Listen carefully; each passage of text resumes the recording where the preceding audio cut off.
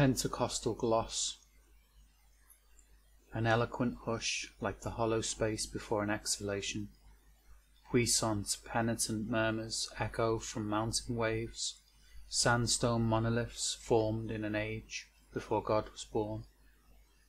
Fluted pipes call the worthy to prayer. In blessed upheaval, gold-gilt epithets surround Christ, crowned with stained glass, casting ephemeral light, drawing the faithful to Mass. While in the corner he hangs, pegged out in the wind, washing, drying in the heat of belief, hollowed out, bored, enlaced by a millennia of termites warring, a teak schism in that dead space, now petrified, empty, drained.